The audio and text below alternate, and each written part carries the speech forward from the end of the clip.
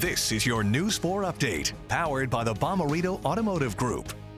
Thank you for choosing News 4. Here are our headlines. This afternoon, Franklin County reporting its third coronavirus death. An 89-year-old woman has died in Washington.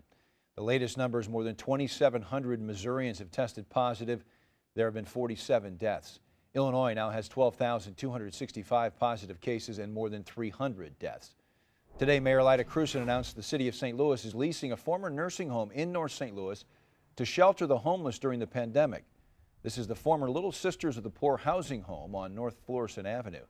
The city will work with City Hope St. Louis to operate and manage the facility.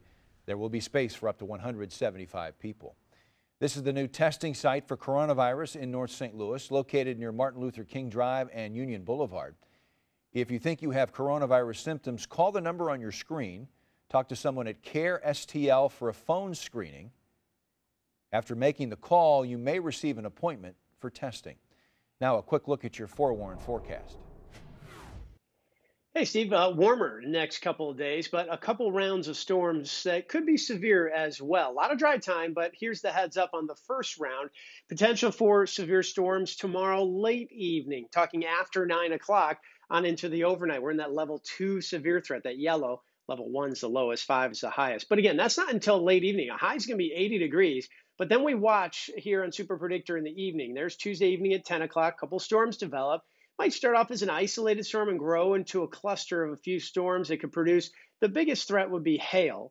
Wind, also a threat. But we'll be on guard for anything when this thing comes through late evening into early Wednesday morning. By 3 a.m., most of the storms are starting to push south of St. Louis and out. So about 9 p.m. to 3 a.m. is going to be the time to watch. And then that's a weak front. So the flow coming in on Wednesday, still warm, a high of 80 degrees. There's another chance for some strong storms Wednesday evening. The timing there, about 7 p.m. to midnight, the time to watch. And that's why you see the weather alert symbol, that yellow bar at the top of the 2 days there, tomorrow and Wednesday. Wednesday evening, Passover starting. We'll be on guard for that chance for storms, but a lot of dry time during the day and a high of 80. Now, big weather changes at the end of the week. It's all dry, but it's much cooler. Highs in the 50s. Chance of rain Saturday and even some showers could be prolonged and widespread on Easter Sunday.